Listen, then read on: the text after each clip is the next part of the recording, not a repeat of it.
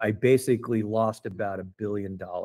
So I was at a startup called Insider Pages. It was an early version of Yelp. We launched shortly before. We had no one coming to our website.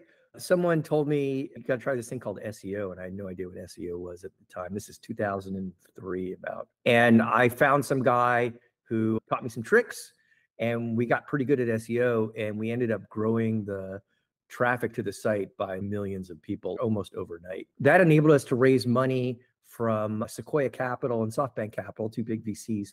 And we actually beat Yelp out. They were talking to Yelp at the time. And so we got big, and we thought we were going to be billionaires. We had a head of marketing who decided they wanted to redesign the website. I didn't know about technical SEO at the time.